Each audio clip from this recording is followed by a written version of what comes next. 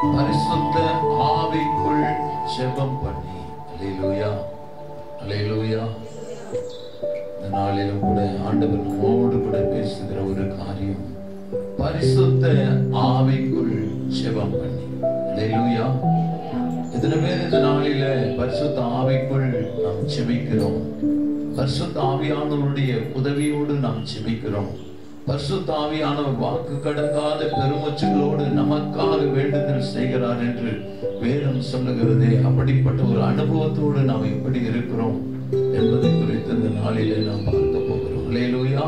நம்முடைய வாழ்க்கையில ஏன் நாள சக்சஸ் ஆகல, ஆவிக்குரிய வாழ்க்கையில நாம் ஏன் இன்னும் முன்னேறி செல்ல முடியல, நமக்குள்ள ஏன் ஒரு மாற்றம் வரல அப்படின்னு நாம பார்த்தோம்னா, இன்றைக்கு பரிசுத்த ஆவியானவர் நம்ம இடத்துல என்ன செய்யல, வாசம் பண்ணவில்லை. அல்லேலூயா. பரிசுத்த ஆவியானுடைய உதவி நமக்கு தேவையில்லை என்பதை நாம் அறிந்திருக்கிறோம். அல்லேலூயா. பரிசுத்த ஆவியானவருடைய அந்த காரியங்கள் என்ன, அவருடைய என்ன காரணத்திற்காக இந்த பூமியில வந்தார், எதற்காக பரிசுத்த ஆவியானவர் அனுப்பப்பட்டார் என்பதை, அதனுடைய முக்கியத்துவத்தை அறியாததுனாலதான் இன்றைக்கு அநேக விஷயங்களில் நாம் தோல்வியை கண்டு கொண்டிருக்கிறோம் என்பதுதான் உண்மை. அல்லேலூயா. எழுந்து வாசிகள் அப்போஸ்தலர் நடவடிக்கைகளின் புஸ்தகம் 1ஆம் அதிகாரத்தில் சில வசனங்களை வாசிக்கிற போது,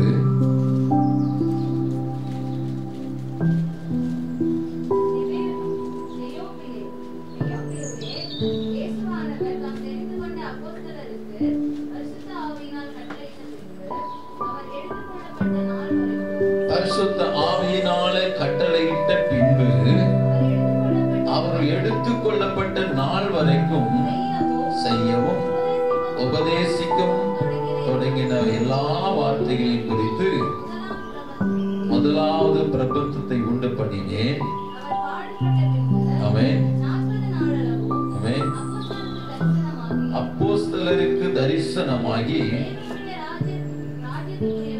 தேவனுடைய ராஜ்யத்துக்கு உரியவைகளை அவர்களோட பேசி அநேக திருஷ்டாந்தங்களினாலே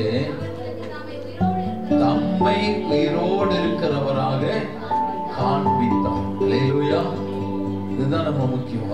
அவரை உயிரோடு இருக்கிறவராக 40 நாள் அளவும் தரிசனமாகி அவர்களுக்கு தான் உயிரோடு இருக்கிறேன் என்று சொல்லி திருஷ்டாந்தப்படுத்தினார் என்று நாம் பார்க்கிறோம். அல்லேலூயா.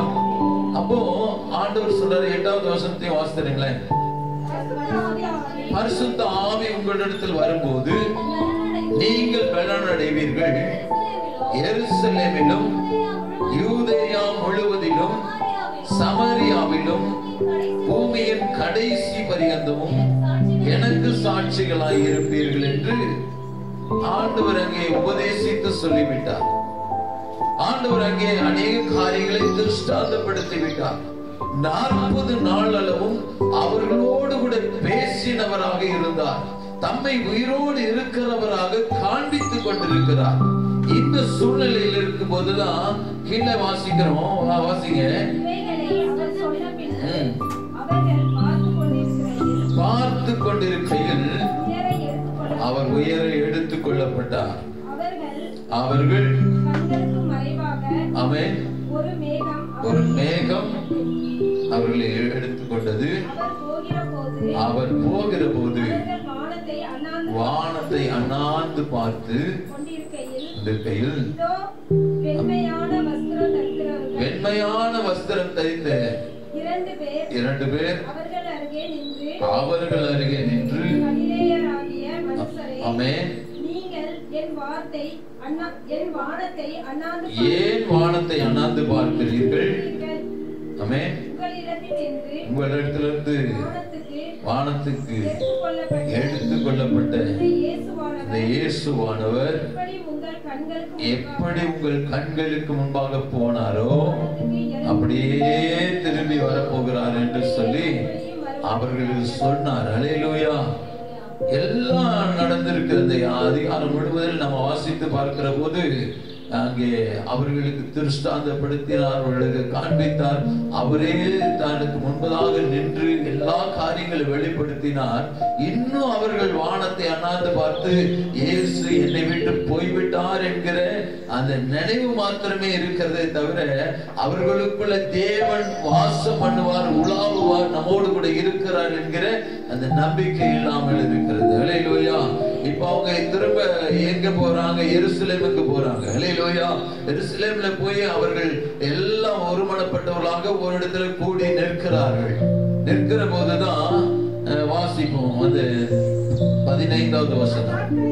அந்நாட்களிலே சீஷர்களில் ஏறக்குறைய 120 பேர் கூடியிருந்த போது அவர்கள் நடுவிலே பேதுரு எழுந்து நிற்கிறார். அல்லேலூயா, அல்லேலூயா. இந்த பேதுருவை குறித்து தான் இன்றைக்கு நாம பார்க்க போகிறோம். இந்த பேதுரு தான் மறுதலித்து போனவர். இந்த பேதுரு தான் அநேக சீஷர்களை கடலுக்கு மீன்பிடிக்க போலான்னு பழைய நிலைக்கு அழைத்து சென்றவர். இந்த பேதுருவை தான் இயேசு கிறிஸ்து மறுபடியும் சந்திக்க வந்தார்.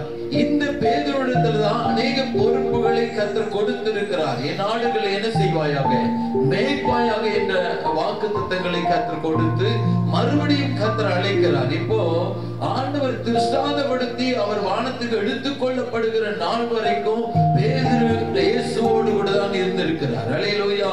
இப்போ இயேசு அந்த கூட்டத்தின் மத்தியில 120 பேர் தான் அந்த இயேசு கிறிஸ்துவின் நாட்களில் ஏராளமான ஜனங்கள், திரளான ஜனங்கள் அந்த அற்புதங்களை பெற்றுக் கொண்டவர்கள் தான்.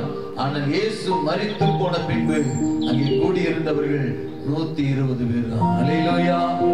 இந்த 120 பேர் தான் அங்கே இயேசுவுக்காக நிற்க போகிறவர்களாய் இருந்தார்கள். அல்லேலூயா. இயேசுவுடைய சாட்சிகளாய் நின்று கொண்டிருக்கிறார்கள். இயேசுவுடைய ஊழியத்தை செய்வதற்கு அழைக்கப்பட்டிருக்கிறார்கள். அல்லேலூயா. இந்த 120 பேருக்கு மத்தியில தான் பேதுரு எழுந்து நின்று பிரசங்கம் பண்றாரு. இப்ப அவருக்கு என்ன இல்ல? பரிசுத்த ஆவியானவருடைய அனுபவம் இல்ல.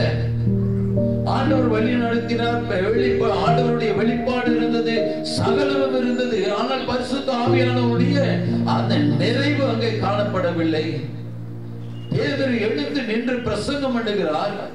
பேதுருடைய பிரசங்கம் எப்படி இருக்கிறது?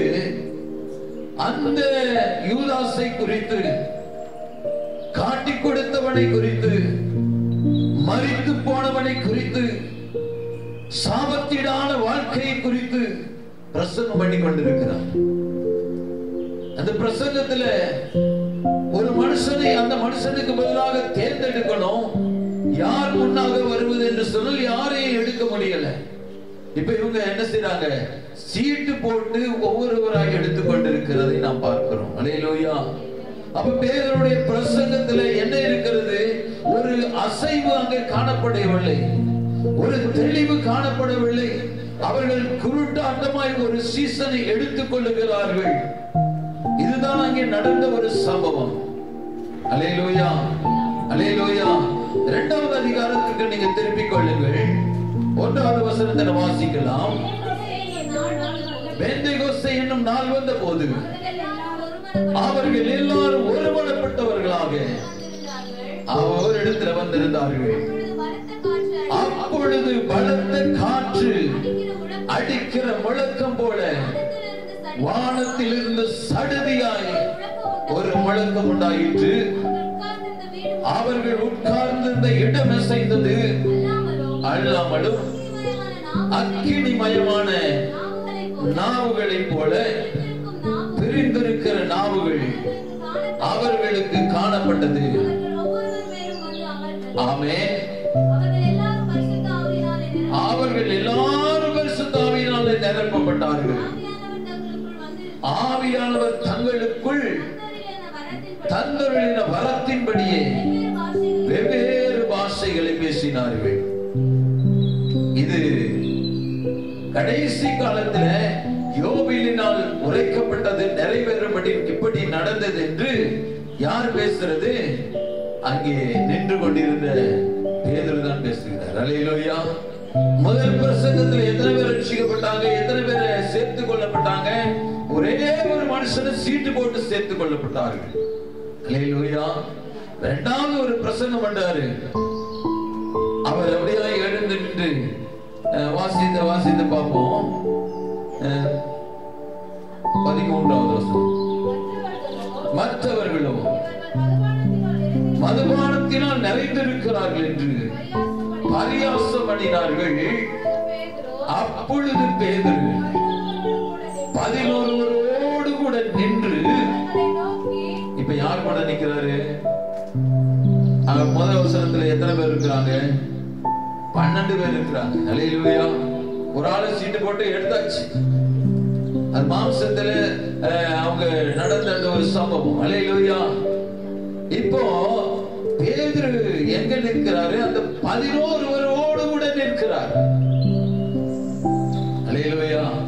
அந்த 11 கூட நின்று இப்ப பிரசங்கம் பண்றாரு. அவரு உரத்த சத்தமாய், யூதர்களே, எருசலேமில் வாசம் பண்ணுகிறவர்களே, நீங்கள் எல்லாரும் அறிந்து கொள்ளுங்கள், என் வார்த்தைகளுக்கு செவிப்படுங்கள். அல்லேலூயா.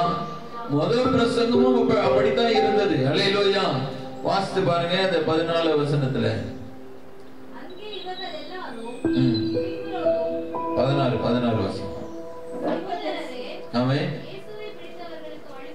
இயேசுவை பிடித்தவர்களுக்கு வழிகாட்டின யூதாசை குறித்து பரிசுத்த ஆவி தாவீதுடைய வாக்கினாலே முன் சொன்ன தேவ வாக்கியம் நிறைவேற வேண்டியதாக இருந்தது என்று ஒரு மரித்து போன காரியத்தை குறித்து பேசுகிறார். பரிசுத்த ஆவியானவர் சொன்ன காரியம்தான், பரிசுத்த ஆவியானவர் வெளிப்படுத்தின தீர்க்கதரிசன வசனம் தான். அந்த வசனத்தினுடைய வெளிப்பாடு வந்தது. ஆனால் பிரசங்கம் யாரை குறித்து? யூதாசை குறித்து. அல்லேலூயா. அல்லேலூயா. இப்ப பரிசுத்த ஆவியானவருடைய வல்லமை கடந்து வந்த உடனே இப்ப யாரை குறித்து பிரசங்கம் பண்றாரு? மரித்து உயிர் தெழுந்த வல்லமையுள்ள இயேசு கிறிஸ்துவை குறித்து பிரசங்கம் பண்றார். அல்லேலூயா. ரெண்டுக்கு வித்தியாசம் இருக்கிறது. அந்த பிரசங்கத்தில் ஒரே ஒரு மனுஷனை அவர்கள் தேர்ந்தெடுத்தார்கள். இந்த பிரசங்கத்தில் நீங்க வாசித்து பாருங்க. 40வது வசனம். இன்னும் அநேக வார்த்தைகளாலும் சாட்சி கூறி மாறுபாடுள்ள இந்த சந்ததியை விட்டு விலகி உங்களை ரட்சித்துக் கொள்ளுங்கள் என்று புத்தி சொன்னான். அவனுடைய வார்த்தையை சந்தோஷமாய் ஏற்றுக்கொண்டவர்கள் ஞான ஸ்நானம் பெற்றார்கள். அன்றைய தினம் ஏறக்குறைய 3000 பேர் எங்க இருந்தாங்களாம்? சபையில சேர்த்துக் கொள்ளப்பட்டார்கள். அல்லேலூயா. அந்த 2வது அதிகாரத்தினுடைய கடைசி வார்த்தை வாசிங்களேன். தேவனை துதித்து ஜனங்கள் எல்லாரிடத்திலும் தயவு பெற்றிருந்தார்கள். ரட்சிக்கப்படுகிறவர்களை கர்த்தர் அனுதினமும் சபையிலே சேர்த்து கொண்டு வந்தார். அல்லேலூயா. அல்லேலூயா. முதல் பிரசங்கம் எப்படி இருக்கிறது? ஆண்டவருடைய வார்த்தை தான், பரிசுத்த ஆவியானவர் நினைவுபடுத்தின காரியங்கள் தான். ஆனால் அங்கே பரிசுத்த ஆவியானவருடைய அசைவாழ்தல் நிறைவு என்ன செய்யல, காணப்படல. அந்த பிரசங்கத்துக்கு ஒரு அசைவு இல்லை. அந்த பிரசங்கத்துல வெறும் வார்த்தைகள் மாத்திரம் தான் வந்திருக்கிறது. யாருடைய மனசும் உடைபடல, யாருடைய மனசும் சந்தோஷப்படல, யாரும் அந்த வார்த்தை ஏற்றுக்கொள்ள முடியல. ஆனால் அதே பேதுரு 11 கூட நின்று பிரசங்கம் பண்றாரு. எப்போ? பரிசுத்த ஆவியானவருடைய நிறைவு பெற்ற போது. அல்லேலூயா. அங்க ஒரு அசைவு காணப்பட்டது. ஒரே ஒரு பிரசங்கத்துல 3000 பேர் ரட்சிக்கப்பட்டு கர்த்தருடைய சமூகத்துல வந்தாங்க. 120 பேர் கூடி இருந்த இடத்துல 3000 பேரும் ரட்சிக்கப்பட்டு ஒரே சபையில இருந்தாங்கன்னா அதுதான் முதல் பிரசங்கம் பேதுருவுக்கு. அல்லேலூயா. அல்லேலூயா. அப்ப நம்ம என்ன தெரிந்து கொள்கிறோம்? பரிசுத்த ஆவியானவர் இல்லாம நம்மை நாமே சுத்திகரித்துக் கொள்ள முடியாது. அல்லேலூயா. நாம தேவனுக்காக எழும்ப முடியாது, தேவனுக்காக பிரகாசிக்க முடியாது. பரிசுத்த ஆவியானவருடைய நிறைவு நம்முடைய வாழ்க்கையில வேணும். அல்லேலூயா. எத்தனை பேர் வாஞ்சிக்கிறீங்க பரிசுத்த ஆவியானவர் என்னக்குள்ள நிறைவே கட்டளையிடணும்? ஹல்லேலூயா. பரிசுத்த ஆவியானவருக்கு சில அடையாளங்கள் உண்டு. ஹல்லேலூயா. அதான் 2ஆம் அதிகாரத்துல வாசிக்கிறோம். அவர்கள் எப்படி ஆயிருந்தாங்க? கீழே வாசிங்க.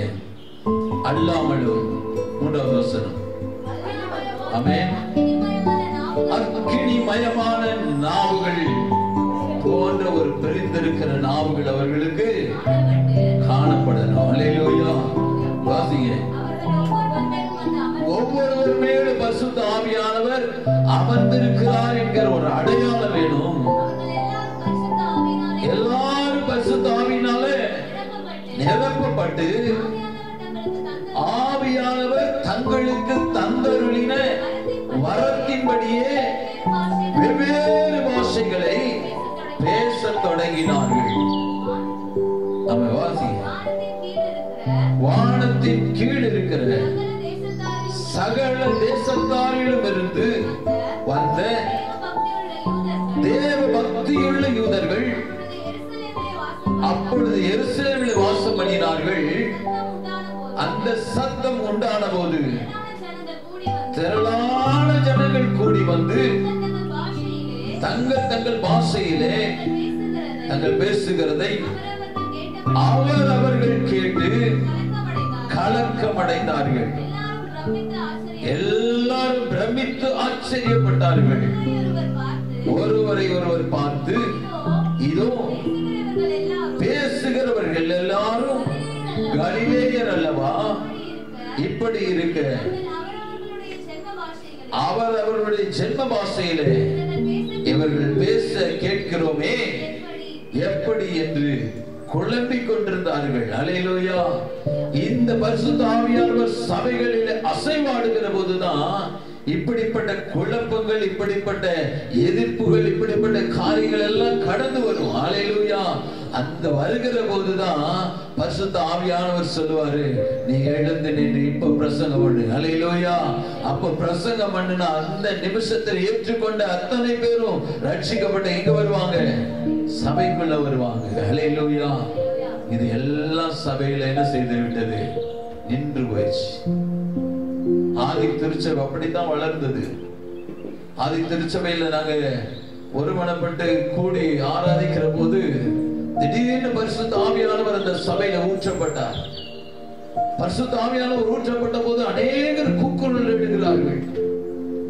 நாங்க வாழ்ந்தது ஒரு கிராமத்துல எஸ்டேட் பகுதியில் இருந்ததுனால அந்த எஸ்டேட்ல இருக்கிற அத்தனை பேரும் கூடி வாசல்ல வந்து நிக்கிறாங்க. என்ன நடந்தது? ஒரு கூக்குரல் கேட்கிறது அப்படின்னு சொல்லி வாசல்ல வந்து ஏராளமான பேர் கூடி நிக்கிறாங்க. ஆனா அந்த வீட்டுக்குள்ள நிக்கிறது ஒரு 20 பேரு 15 பேர் அப்படிதான் இருக்கும். கூடி வந்திருக்கிற போது பரிசுத்த ஆவியானவரால நிரப்பப்பட்ட போது அநேகர் கூடி வந்தாங்க. அநேகர் ஒவ்வொரு காரியத்தை பேச ஆரம்பித்து விட்டார்கள். சிலர் தூஷித்து போனார்கள், சிலர் மகிமைப்படுத்தினார்கள், தேவனை மகிமைப்படுத்தினார்கள். ஒவ்வொரு காரியங்களும் நடந்தது. அதில் சிலவர்கள் எங்களை கூப்பிட்டு ஜெபிக்க வேண்டும் என்று விரும்பினார்கள். ஜெபிக்க ஆரம்பித்தோம். அங்கே கூடி ஒவ்வொரு நாளும் ஜெபிக்க ஆரம்பித்தோம். பரிசுத்த ஆவியானவருடைய ஆளுகைக்குள்ள ஜெபிக்க ஆரம்பித்தோம். ஜெபிக்க ஜெபிக்க ஜெபிக்க அந்த இடம் முழுவதும், அந்த நாங்கள் வாழ்ந்த அந்த கிராமம் முழுவதிலும் பரிசுத்த ஆவியானவர் உலாவ ஆரம்பித்தார். பரிசுத்த ஆவியானவருடைய ஆளுகை நாங்கள் பார்க்க ஆரம்பித்தோம். அங்க இருக்கிற அசுத்த ஆவிகள் எல்லாம் கிளம்பி விட்டது. ஒவ்வொரு இரவிலும் ஒவ்வொரு பகலிலும் சோதரிக்கிறோம். அந்த அசுத்த ஆவிகள் ஒவ்வொருவரை அலைகழிக்க ஆரம்பித்தது. என்ன செய்வது என்று தெரியல. மந்திரவாதிகளை கூப்பிட்டார்கள். அநேக மாந்திரிகத்தினை செய்கிறவர்களை, பூசாரிகளை கூப்பிட்டார்கள். ஒன்றும் நடக்கல. இப்போ அவர்கள் எல்லாரும் எங்கள் பக்கமாய் திரும்ப ஆரம்பித்தார்கள். அவர்கள் கூப்பிட்டு ஜெபிக்க ஆரம்பித்தோம். ஜெபித்தோம். கர்த்தர் அற்புதங்களை செய்தார். அநேக அசுத்த ஆவிகள், அநேக பிள்ளி சூனியங்கள், அநேக மந்திரங்கள் எல்லாம் எடுக்கப்பட்டு அவர்கள் வாழ்க்கை சுகமாய் மாறினது. அற்புதம் நடந்தது.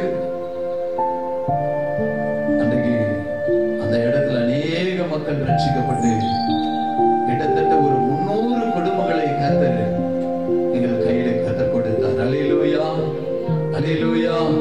இப்படித்தான் கர்த்தருடைய வசனம் பிரசித்தமாயிற்று.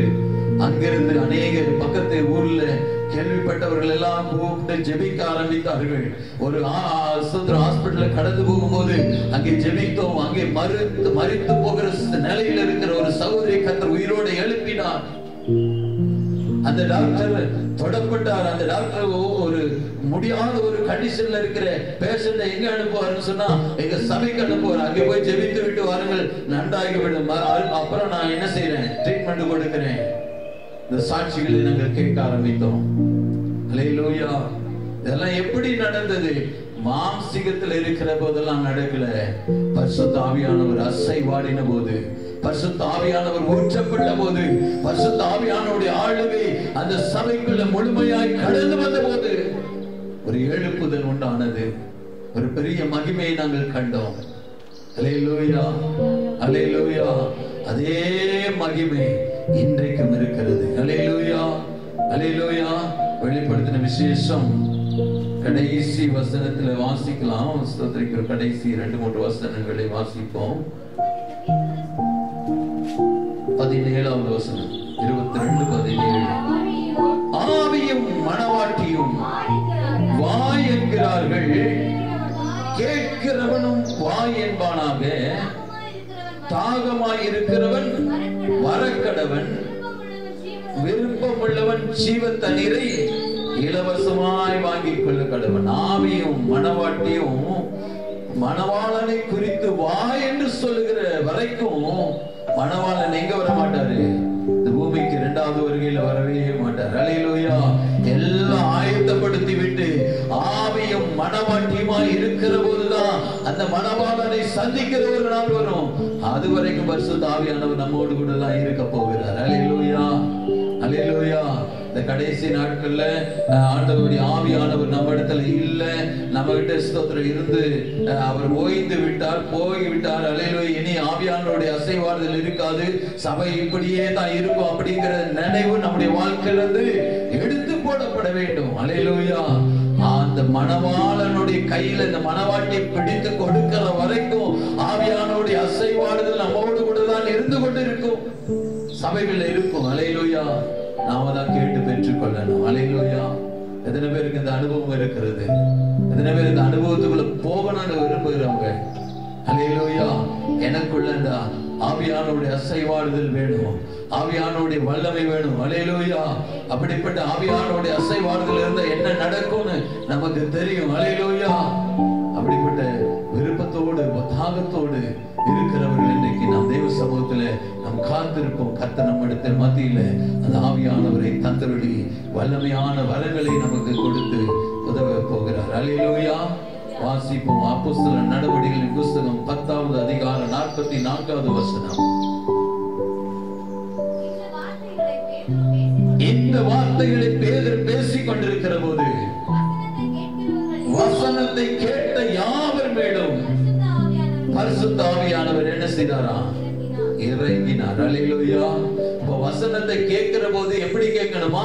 தாகத்தோடு கேட்கணும். வசனத்தை பிரசங்கித்துக் கொண்டிருக்கும் போது அவங்க ஏனுதானே என்று கேட்கல, தாகத்தோடு கேட்டாங்க. கேட்டவர்கள் மேல பரிசுத்த ஆவியானவருடைய வல்லமை இறங்கிற்று. அல்லேலூயா.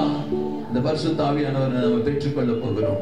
அதே 11ஆம் அதிகாரம் 15-16 வாசிங்க. நான் பேச தொடங்கின போது பரிசுத்த ஆவியானவர் ஆதியில நம்மேல இறங்கினது போல இவர்கள் மேலும் என்ன செய்தாரா? இறங்கினார். அப்போ நம்ம கிட்ட இறங்குவாரா, இறங்க மாட்டாரா? அல்லேலூயா. பேச தொடங்குகிற போதே கர்த்தருடைய ஆவியானவர் நம்ம மேல என்ன செய்வார்? இறங்கி இருப்பார். அல்லேலூயா. அதே ஸ்தோத்திரம் 13:52 வாசிங்க. சீஷர்கள் சந்தோஷத்தினாலும் பரிசுத்த ஆவியினாலும் நிரப்பப்பட்டார்கள். அல்லேலூயா. அவர்கள் மேல பரிசுத்த ஆவியானவர் இறங்கினார். வசனத்தை கேட்ட யாவர் மேலும் பரிசுத்த ஆவியானவர் இறங்கினார். அப்ப நம்ம வசனத்தை எப்படி கேட்கணுமா? கருத்தாய் கேட்கணும். அல்லேலூயா. தாகத்தோடு கேட்கணும். ஆண்டவரே, இந்த வார்த்தை எனக்குரியது, நான் எழும்பணும், நான் எழும்பி பிரகாசிக்கணும், நான் உடைய சமூகத்துல வரணும். ஆண்டவரே, இன்னும் நெருங்கி ஜீவிக்கணும். பரிசுத்த ஆவியானவருடைய வரத்தை நான் பெற்றுக்கொள்ளணும். அன்றைக்கு ஆதியில திருச்சபையின் மேல இறங்கின பரிசுத்த ஆவியானவர் என் மேல இறங்கி வரணும் ஆண்டவரே சொல்லி எத்தனை பேர் நாலு தாகத்தோடு கேட்க போறீங்க? அல்லேலூயா. எல்லா கண்களை மூடி நாம் செபிக்க போகிறோம். அல்லேலூயா. Thank you Jesus. நன்றி ஆண்டவரே, நன்றி ஆண்டவரே, நன்றி ஆண்டவரே. எல்லாம் அப்படி எழுந்து நிற்கலாமா? எல்லாம் எழுந்து நிற்கலாமா? ஆண்டவருடைய சமூகத்தில் கேட்கலாமா? அல்லேலூயா. முதல் பிரசங்கம் அல்லேலூயா சப்பன இருக்கிறது. ஆனா இரண்டாவது பிரசங்கமோ அல்லேலூயா ஸ்தோத்திரிக்கிறோம். அங்கே அநேக காரியங்களை உருவாக்குகிறது, அநேக பேரை அல்லேலூயா கிறிஸ்துக்குள்ள உருவாக்குகிறது.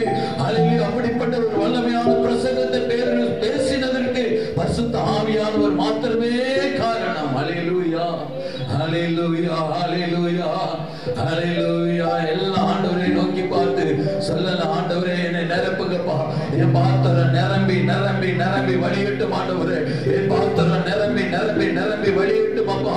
ஆண்டவரே, என் பாத்திரத்தை நிரப்புங்கப்பா, என் பாத்திரத்தை நிரப்புங்க ஆண்டவரே. என் ஆண்டவரே, உடைய சமூகத்தில் எங்களை தாழ்த்தி ஒப்பு கொடுக்கிறோம். எங்களுக்குள்ள இருக்கிற அசுத்த ஆவிகள் எல்லாம் விலகி ஓடட்டும். எங்களுக்குள்ள அசுத்த எண்ணங்கள் எல்லாம் விலகி ஓடட்டும். எங்களுக்குள்ள இருக்கிற கிரியைகள் எல்லாம் அழியட்டும் ஆண்டவரே. எத்தனையோ தரம் விழுந்து போன பேதுருவே பரிசுத்த ஆவியானவர் நிரப்பப்பட்ட போது சாத்தானால் அவனை விழ தள்ள முடியலையே. காரணம், பரிசுத்த ஆவியானவர் உலாவினார் என்று வேதம் சொல்லுகிறது. பரிசுத்த ஆவியானவர் உலாவினார் என்று வேதம் சொல்லுகிறது. இன்றைக்கு அருமையான தேவனுடைய பிள்ளையே, உன்னோடு கூட உலாவ விரும்புகிறார்.